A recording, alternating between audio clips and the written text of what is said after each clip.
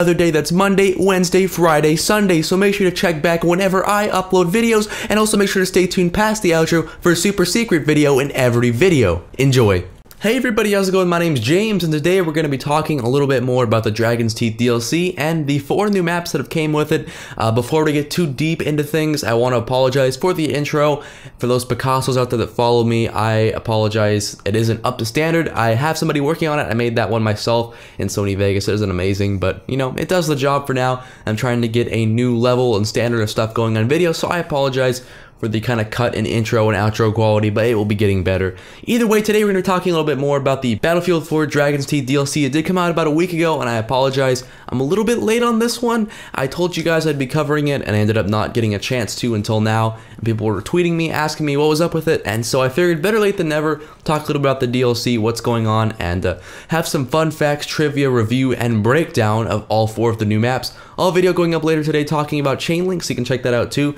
But today, like I mentioned, we're going to be talking about the 4 new maps in the DLC. That is Lumphini Garden, Pearl Market, Propaganda, and Sunken Dragon. There's a theme going with all these. They're all supposed to be like a very urban warfare themed set or DLC. I personally like this. This is my favorite out of all of the Battlefield 4 DLCs and updates. This has to be my far favorite, just complete favorite DLC. Every map on this was actually really fun. They all have their own unique elements. And to start off, we're going to be talking a little bit about Lumphini Garden. Just like all the other Dragon's Teeth maps, very focused on infantry combat, very up close. And the only vehicles in this map are going to be smaller things like the quad bike, the skid loader, and only function as light transportation. Very up close, in your face combat, which is very fun. And the date of this map is going to be around 2020. It's located in Bangkok, Thailand.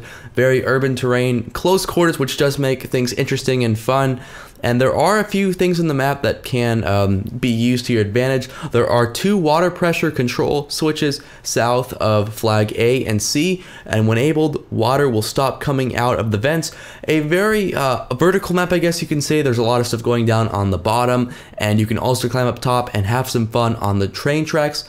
That's about it for Lumphini Garden, though a very fun map. I like the coloring on this map. I think all of the maps have great coloring. They all have their own unique feel to them, which is great. And I think that DICE did an amazing job. Once again, I cannot stress, this is by far my favorite of the Battlefield 4 updates. Next up, we have Pearl Market. It's a map featured in narrow streets of Hong Kong. What's cool about this one, once again, 2020, very urban combat, little to no vehicles, great color correction. This map definitely does support, in some senses, camping.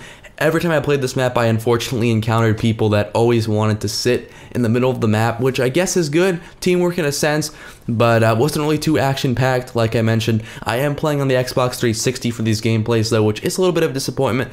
I have a gaming PC, and I really got to put that to use with Battlefield 4. Either way, some quick little trivia on this map. The Bank of China Tower can actually be seen on the west side, and the map is based off of the under construction housing market area in central Hong Kong. So some cool little information about this map, and another cool, I guess you can say, unique map for the DLC. Next up, we have my favorite out of all of them, Propaganda. This is the North Korean map, and it's great. I really did enjoy this map. My original thought was Russia before the DLC came out, and everyone was telling me, no, it's North Korea, and sure enough, it was North Korea. And this map's kind of snowy, which perfectly fits the camo I'm using on this gun.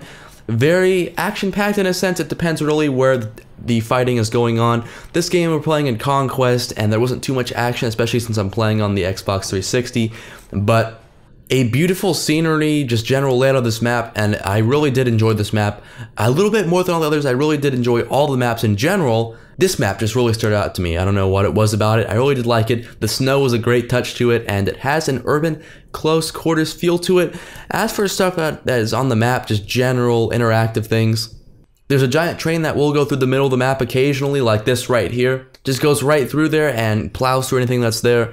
Train in the middle of the map, and also the doors on these stationary train cars can be opened and closed, just like other maps. And a lot of this map can easily be destroyed. A lot of the buildings can actually be knocked down. Very destructive. It's in a pretty poor area. I mean, it's North Korea, definitely communist country. A lot of stuff going on over there right now. Either way, a great map. I love the feel of it, and this is by far my personal favorite out of all of the DLC maps and updates. Last but not least, we have Sunken Dragon. Once again, this map features floodgates as its main giant levolution or thing to do event in the game. Kind of like Flood Zone, you can drain the map, which is pretty cool. This one's featured in Hong Kong, and it has a really cool, I guess you can say, color correction. Lighting of this map is great. It's kind of a musty, smoky, fiery feel, which I think is great and adds some more diversity to the DLC and update. But once again, a very urban infantry, smaller combat map. There is some vehicles on this map though, but what makes this map really sick, like I mentioned, and my favorite thing about this map is by far the general feel and ambiance of it. Everything's burning, very destroyed kind of feel to it, and this map can be very fun to play the new Chain Link game mode on. I actually really enjoyed the new Chain Link game mode, something that I wasn't really too sure about at first, but found myself playing it non-stop. Either way, that's about it for today's video. Hopefully you enjoyed it and my little breakdown of all of the maps.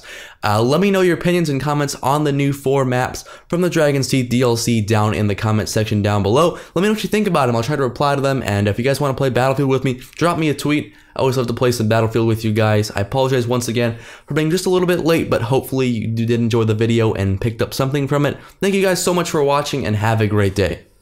Thanks for watching, guys. If you enjoyed the video, I'd really appreciate it if you take a second to hit that like button, and if you really liked it, why not add it to your favorites? And if you really liked it and don't want to miss out, make sure to follow me on Twitter to stay up to date. Thank you.